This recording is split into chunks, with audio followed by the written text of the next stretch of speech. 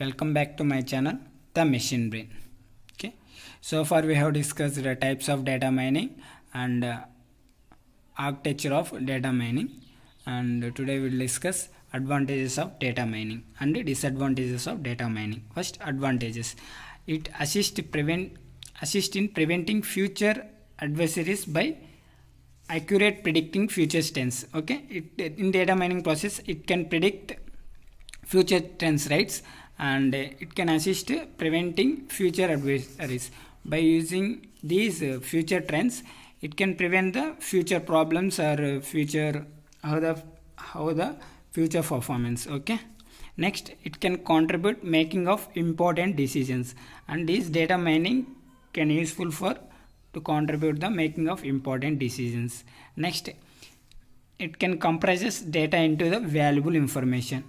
It compresses data into valuable information. Okay, next, it can provide new trends and unaccepted patterns. This data mining process, it can provide new trends and unaccepted patterns. Okay, and it can analyze huge data sets, and it helps to analyze huge data sets. Next, helps the company to improve its relation with the customers. Okay, this data mining process is useful to help the company to improve its relation with the customers, like selling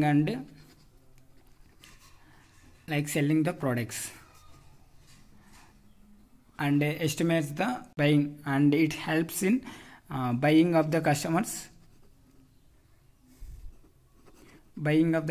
in the company. Okay, that's all about advantages of the data mining. And next, disadvantages of the data mining. Here there is excessive work intensity required for the high performance teams and staff training.